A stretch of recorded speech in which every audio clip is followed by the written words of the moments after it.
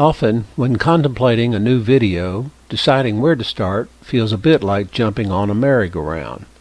So let's start this one by taking a quick peek at the finished decoder.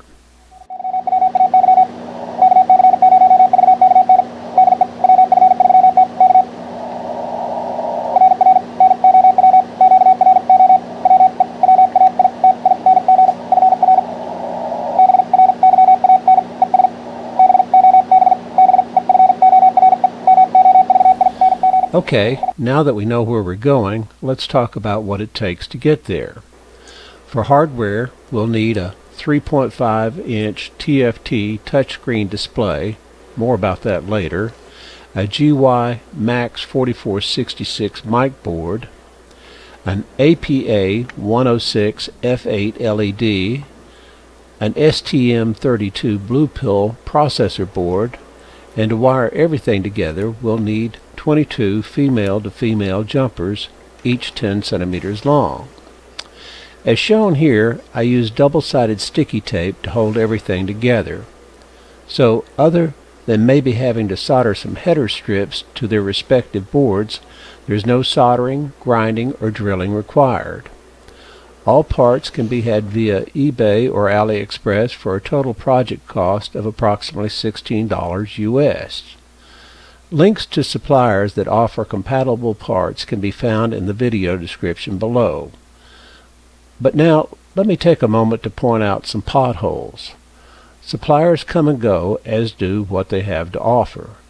So, when shopping for the display, be aware that there are many variants that from the display side look pretty much identical to what's used here. But when it comes to wiring them up, they have totally different electrical needs. This project uses the MCU Friend KBV library. So be sure to confirm that the backside of your display has the same pin configuration as what's shown here. The same point can be made for the microphone board. Make sure your unit has 3 pins, uses the Max 4466 chip, and confirm that the board's output pin is DC biased to the midpoint of the 3.3 volt supply. On the software side, we're using the ARDUINO's IDE to transform the STM32 into a CW decoder. But first, if you've never worked with the STM32 BluePill, let me recommend you invest another $2.35 on an STLink V2 programming dongle. Including shipping, my total cost for this item was $3.03. And yes, it's true that the BluePill can be programmed with an FTDI serial adapter that some of you may already own. In my opinion, the extra expense of the dongle versus time saved is money well spent. And again, if you're new to the STM32 and or the ARDUINO IDE, I'd also recommend before proceeding further you take a few minutes and use the IDE to load the Blinky sketch onto the STM32. Regardless, before you can do any programming, the IDE needs to be set up to work with the STM32 family. So, in the IDE, use the File Preferences menu option to gain access to the additional boards manager's URLs, and add the dandrown.org URL. It's essential that you use this URL when working with sketches contained in this project. Using another URL will likely result in compile errors or a binary that exceeds the BluePill's 64K flash memory.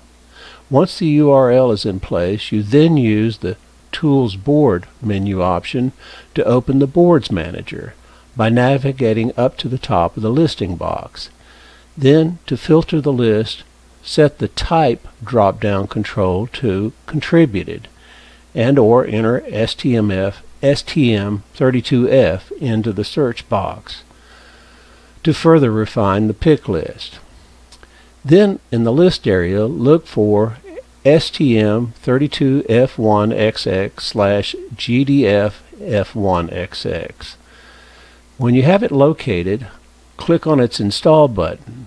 For the record, I'm using version 2020.2.18 to make this video. Now, assuming you have this installed, the next step is to relaunch the Tools Board menu option, and this time navigate down and select the board setting to read generic STM32F103C series. With that selected, proceed on down and set the variant to STM32F103C8. Upload method to STLink, and finally confirm that CPU speed is 72 MHz. Optimize is set to smallest. Again, let me stress, to be successful, this group of settings needs to match what's shown here. I'm not going any deeper in how to use the IDE to program BluePill boards, but rather encourage you to check out one or more videos out there that will walk you through the general process. They will do it as well or better than I can, and most will use the Blinky sketch referred to earlier in this as their example sketch. One point to note, though, many of these videos use an FTDI as the transfer link. Ignore those references and instead connect the STLink to the 4 end pins on the BluePill board. Pay close attention here to where the ground and 3.3 volt pins are on each of the 2 units. For some reason, their pin order is not the same. What I did, once satisfied that I had the jumpers interconnected correctly, was superglue the jumper sockets to themselves. This preserves their order and helps assure that I get it right time after time. Another thing to note with the STLink interface is you don't fool with shifting the onboard programming jumper back and forth as required with the FTDI interface. And finally, for the Linux folks watching, the project's GitHub site has a special folder for you that includes a file that enables USB recognition of the STLink dongle, plus a README that explains where on your hard drive this file needs to be placed. Once comfortable with the Blinky program, the next step is to use the project's connection diagram to install the 15 jumpers that run from the BluePill to the display. Again, like the other resources unique to this project, the GitHub link contains a PDF version of the connection diagram. Look for it in the Documents folder. Note, the color of the jumpers shown on this diagram mean nothing. These colors were chosen solely for contrast between the board's colors and the jumper runs. Note too that many of the connections between the BluePill and the display are bus-like runs, so it's possible to peel off a ribbon of jumpers and connect them as a group between the BluePill and the display. Now, with the display connections in place, we'll take a small detour and load the BluePill TFT clock sketch. Find it in the GitHub's ARDUINO folder. Because I'm hoping that some of you are doing this for the first time, let me take a moment and talk about how to move files from GitHub to where they can be used on your computer. And since we're talking about sketches, let's use this sketch as our example. First, find the GitHub hyperlink in the video description. Click on it or copy it to your browser to take you to the repository. Now, at the GitHub web page, find and click the Clone or Download button, and then click on the Download Zip option. The download process will start, and after a few seconds or minutes, depending on your network, a zip copy of this repository will be in your Downloads folder. Now we come to a critical step. We need to find the folder that has the sketch name BluePill TFT Clock, and extract this folder to your computer's ARDUINO folder. Assuming the IDE has been installed with default settings, in Windows this ARDUINO folder will be located inside your Documents folder, and for the Linux users it's inside your Home folder. Now back to our project. The BluePill TFT clock sketch is a modified example sketch. Running it successfully will confirm your display connections are correct and give us driver info that you will need later to set up the CW decoder sketch. But before the clock sketch can be compiled, we need to add two libraries to your IDE. They are the Adafruit GFX library and the MCU Friend KBV library mentioned earlier. If you've not already installed them, then in the IDE, use the Tools Manage Libraries menu option to open the Library Manager. The Library Manager is structured much like the Board Manager, so you'll navigate and select these libraries in much the same way as we did selecting the board. So, in the search filter box, type Adafruit_GFX or MCU Friend_KBV, and finally, when the respective library appears in the pick list, click on the Entries Install button.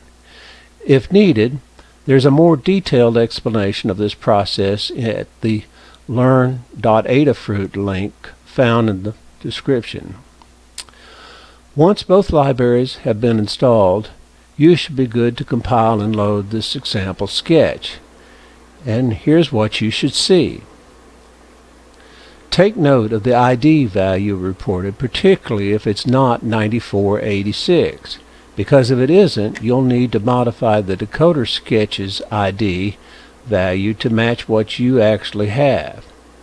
Now, we can power down the STM32 and install the remaining 6 jumpers needed to connect the STM32 to the LED and microphone board. To help with connecting the LED, there's a photo of it in the GitHub's document folder. Like I did on the BluePill side of the STLink jumpers, I superglued these socket connectors so that the LED and mic board can be plugged and unplugged as single connections. And finally, install the last connection needed from pin A8 to A9. Once satisfied that all components are properly interconnected, you can move on to loading the decoder sketch. Like we did the clock sketch, move the decoder sketch to your computer's ARDUINO folder. Sharp-eyed builders will notice that this time we're moving more than a folder with a single file. That's because the decoder program uses libraries that are unique to the hardware and wiring combination we have here. Open the sketch in the Arduino's IDE by using the File Open menu option and find its folder in the listing. Double-click the folder name, select the sketch's INO file, and then to open this sketch, click the Open button or double-click the file. With the sketch open, and if earlier you got an ID other than 9486, find the line ID equal, which at the time of this video was line 1096, and change it to match the value found with the clock sketch. Now you can compile and load the sketch. When the process completes, the display will be transformed from a clock to a CW decoder, and because it's open source, feel free to modify it to better suit your needs. But before you go changing things, let's take a deeper look at what you get with a stock sketch. We'll start by taking a look at the user interface, and perhaps understanding the role of the LED should come first in this group. Let's watch how it behaves in the presence of a variable tone generator while I change the frequency from 650 to approximately 850 Hz. Although the camera doesn't respond well to the LED colors, what I hope you can make out is when the microphone receives a tone of less than 750 Hz, the LED color is red. Conversely, when it's above this center frequency, the color is blue, and finally it's green when the tone is within 20 Hz of the center frequency. Also, the LED's brightness varies with volume to the point when the level becomes excessive, the LED glows white. So, effectively, the LED is a visual tuning indicator, and with some practice, the user can quickly discern what receiver adjustments are needed for the decoder to accurately track the sender's keying signal. Now, let's turn our attention to the touchscreen display. The top 80% is reserved for decoding. It can show up to 11 40-character lines of text. While technically the entire screen is touch sensitive, this area has been programmed not to react to user input. But the bottom 20% of the display will. Here there are 3 touch zones.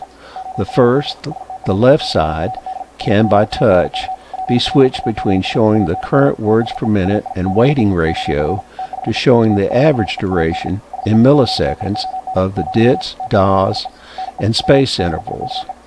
Next, the blue box acts as a decoder reset. Touching this box will erase the contents of the text area and restore the program to its default startup values used for 15 words per minute decoding. The last area, the green box, lets the user cycle through 3 decoding modes. It basically changes the timing used to determine dits, das, and letter breaks. For 95% of the code found on the air, the norm mode will yield the best results. But for certain senders, the other 2 options may decode better. This last segment is an under-the-hood look of the processor in action.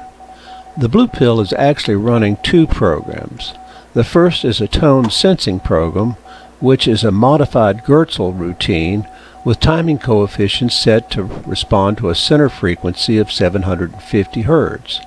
It samples the mic output at a sample rate just north of 10 kHz, and once it's collected the equivalent of 6 cycles of 750 Hz sound, it compares it to the average sound energy to determine the presence of a keying tone. If a tone is present, the routine sets pin A9 low, and as we saw earlier, it sends color values that are proportional to the tone's relative strength and frequency to the LED. The second program responds to hardware interrupts on pin A8, which by the connection diagram is jumpered to A9. Its job is to take these high-low signals and decide if the low intervals represent a dit or a DAW. Now, the ARDUINO IDE has a plot option found under the Tools menu.